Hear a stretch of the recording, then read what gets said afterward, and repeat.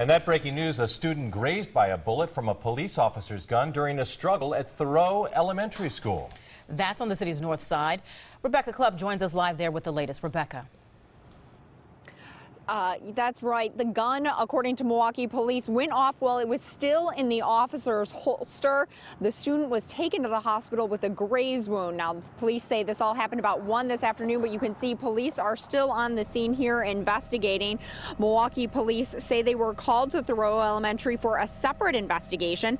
They were talking to a 13-year-old student, and they say she became uncooperative and combative with officers.